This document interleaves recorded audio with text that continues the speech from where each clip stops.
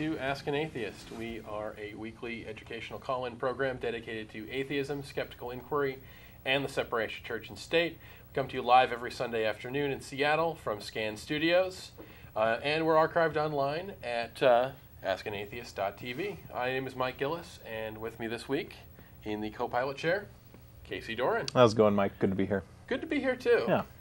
Given the alternative, it's raining outside. And that's why we hope you're watching, because you don't have anything better to do, right? Scan television. Yes. Keeps them off the streets. So we have sort of an interesting program today. We don't really have any announcements aside from the usual stuff about Scan TV. As you know, we've mentioned this over the last couple weeks, Scan Studios is in kind of a precarious position. They basically have the contract with Seattle to provide a public access station. However, they have sort of an interesting budget situation. One, there's a huge budget shortfall. It's like $67 million. Yeah. And in most of the areas in the country, a cable access network, that does not come from tax dollars. It actually comes from cable franchise fees. That Comcast has a deal with the city of Seattle to provide their cable. And as a consequence, that's the thing that Seattle gets out of it, is they said, okay, we'll give you that contract, but part of it is you have to provide an access channel for the community to create their own local programming. That's where Scan comes in. Most places, those franchise fees go directly from the cable subscribers to the channel itself. That's not the case in Seattle. Instead, it goes into the general fund, which means whenever we have a bad economy, a situation sort of like this, we're sort of at the whim of a lot of politicians. So right now we're talking about cutting all sorts of things. So what we need you to do as viewers of a Scan program like Ask an Atheist, we need you to contact the Seattle City Council. Go to scantv.org. Let's get that magical boop right there.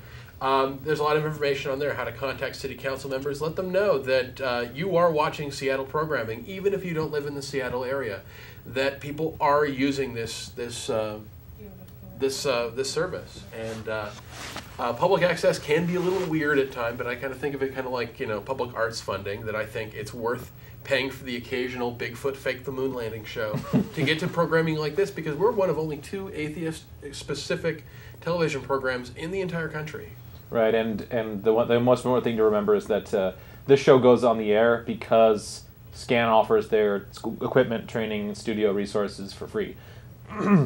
So if Scan goes off the air, it means that every show, including ourselves, will either just cease to exist, or we'll have to find a way to get itself back on the air on the internet and in some other capacity without the aid of the equipment, the training, and the staff and resources here. So it's very important to keep Scan alive. It really is. And like I said, there's only 2 programmings like this in the entire country, and they are both on cable access.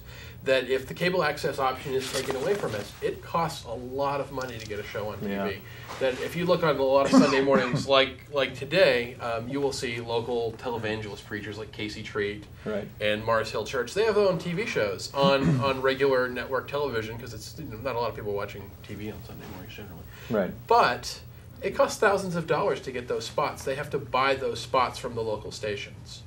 And that's something we generally don't have. Like Casey said, the access to the equipment and the resources here at Scan and the studio is what makes this show possible. So please contact them.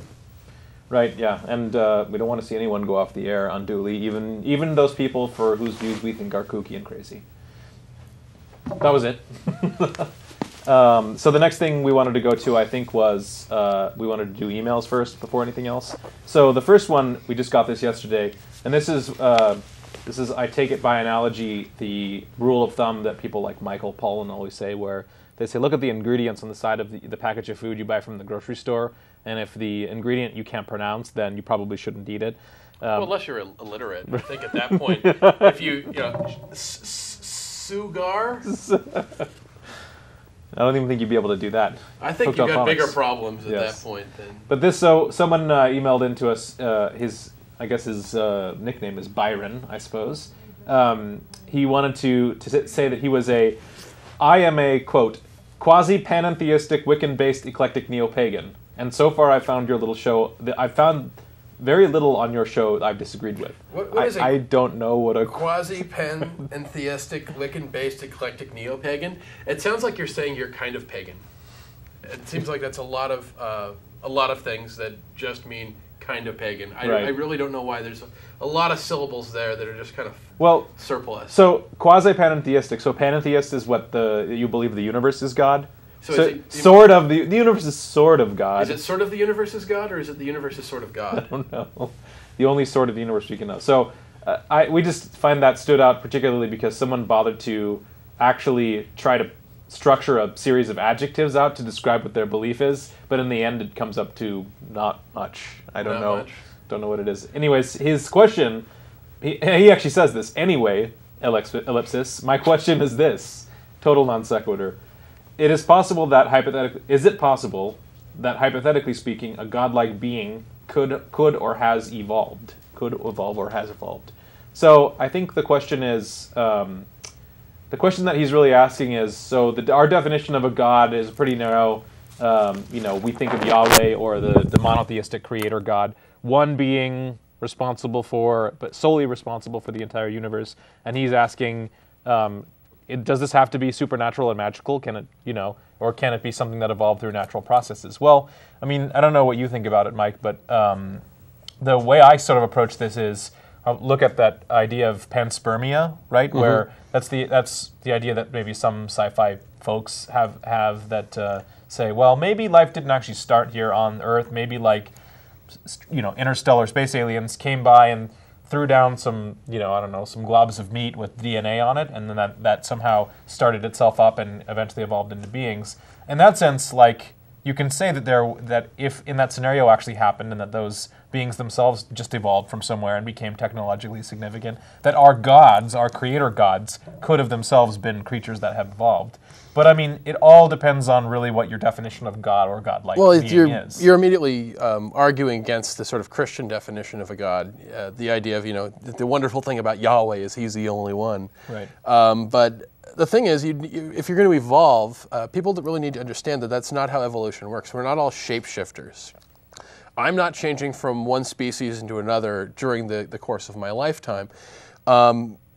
Evolution, very simply stated, is change in gene frequencies in a population over time. So for this being to evolve, he has to be part of a breeding population. That means Yahweh can't be the only one. It has to be one of many gods who are breeding and changing and have to be mortal. Right. Otherwise, the gene frequency wouldn't change.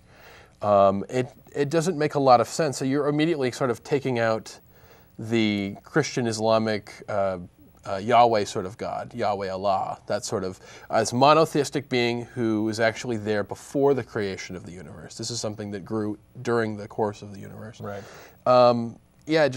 It doesn't really work. I think, it is possible that you'd have something like Q or Mixius or the genie from Aladdin you'd call, godlike something. But again, you're going to get into what is called Clarke's third law, which is that any advanced technology, sufficiently advanced, is sort of indistinguishable from magic. Like if I were to go back in time and go hunting with a group of Neanderthals and brought out an AK-47 and took down a mastodon, they would be convinced I had a magic stick.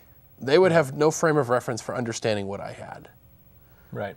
Yeah, and so that's why this question is sort of hard because it rests on the equivocation of godlike. I mean, even different gods that people actually believe in have differing qualities. I mean, our conception is, as you said, kind of omnipotent, outside of time, creator, that there's only one of them and whatnot. Some people have gods that are a little bit more mundane, that exist in sort of a pantheon of gods, animistic gods that exist in smaller, gods that aren't immortal, I mean, I guess in the Greek mythology, there are some gods that can die, basically, cease to exist. It seems like they're immortal in the same way that Tolkien's elves are immortal. They can be killed through violence, but it's not like, Zeus is going to grow old and die. But I mean, he basically killed his dad. Right. And who killed his dad, so I mean, I don't know if there's really an answer. I mean, the answer to the question is, I suppose if we're using the Clarkean definition, another creature in the universe that appears to us godlike because they have technology that we don't could exist through natural evolution, but that's the hard part to I'm also not going to make the assumption that something does exist without that positive evidence. I'm not going to simply say, okay, there's a hole in my knowledge, and this hypothetical being could fit into my knowledge, therefore I believe that being actually exists. That's not it. That's basically sort of appeal to ignorance. It's a God of the gap sort of argument. I need positive evidence for something. It's like I can't say with 100% certainty that unicorns or leprechauns have never at any point in time on any planet anywhere in the universe ever existed. I can't say with 100% certainty they haven't. However, I don't have any evidence to believe that they have. And once you take that sort of argument, that negative evidence argument, you sort of have to apply it everywhere, and there really is no end to the sort of things that you'd have to believe in, including things that are contradictory. Well, if you believe in things that are contradictory or otherwise strange, the number is 206-421-5658.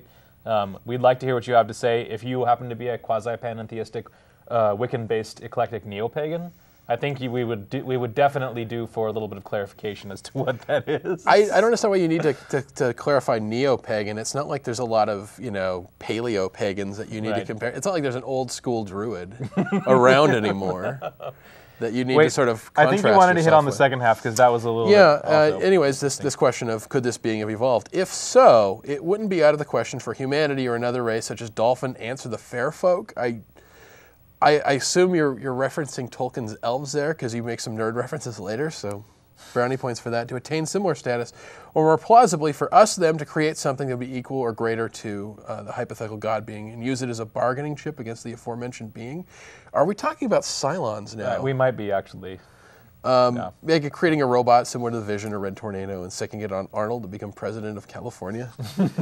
That sentence is awesome, but I have no idea what it means. I don't know where I have no idea what it means. I don't know what Vision or Red Tornado. Wait, Vision the character that shoots lasers out of his eyes from? No, that's Cyclops. Marvel. No, from Marvel. Well, he does shoot lasers out of his eyes. Yes, the Vision is an android robot who's a member of the Avengers. Yeah. And Red Tornado is a robot who's a member of the Justice League. See, so robot, I don't even imagine what that would be This guy's like. got a superhero team fetish. Yeah, so, robot superhero. He's not as cool as Ghost Robot from Venture Brothers. No. So, yeah, anyways, I really don't know what point you're making with the last bit, but that sentence is on its own. Kind of awesome. Well, thanks, Byron. It was a great email to get. Do you want to do another quick email, really quick?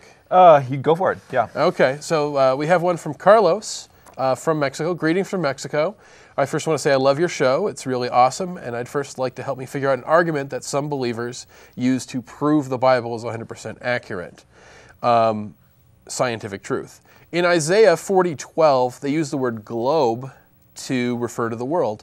The person who pointed this out to me said that this is proof that the Bible predicts that the earth is round. I know this is a weak argument and it contradicts other verses in the Bible, but I'd like to know what you think about it. Well, first of all, it doesn't say globe. And actually, I think it just, the actual thing, I actually looked this up, it just talks about God being able to hold every grain of sand in the world in his hand. It doesn't say anything about globe, but here's the thing, is that even if it did, it doesn't prove everything else in the Bible is true, especially the supernatural claims.